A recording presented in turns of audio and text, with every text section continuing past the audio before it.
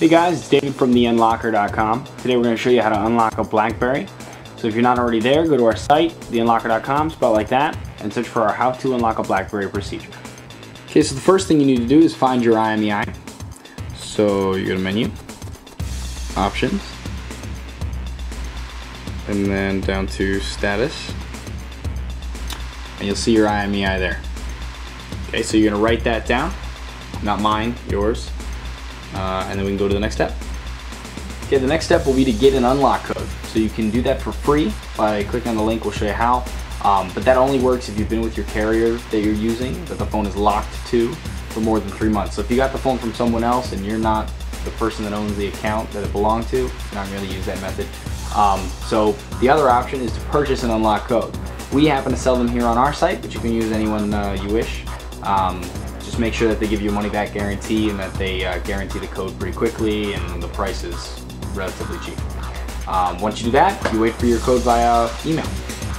Okay, so once you have the unlock code, you're going to go to Options on the phone, Advanced Options, SIM card. You'll see a blank screen. If you're using a phone other than the Storm, you are now going to hold Shift and enter in MEPD. For the Storm, we're going to show the keyboard, hold down the caps lock, and it's the same thing as holding Shift.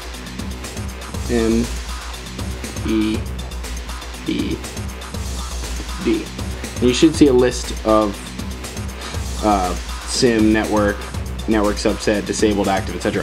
If this over here says unknown, you need to put a SIM card in the phone. So if you don't have a SIM card in the phone and you see unknown, you need to turn it off, put a new SIM card in, the one that you're going to use preferably, and then turn the phone back on, and make sure that you see disabled and active listed here. Okay? Next step, we're going to type in, again holding Shift if you're using a phone other than the Storm, we're going to type in MEP. Now, if you have the number 2 above a letter, remember that while holding Shift, you also need to hold Alt 2. And wait, and you should be prompted for a code.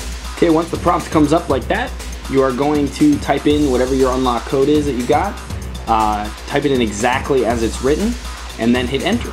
After that, your phone's all unlocked.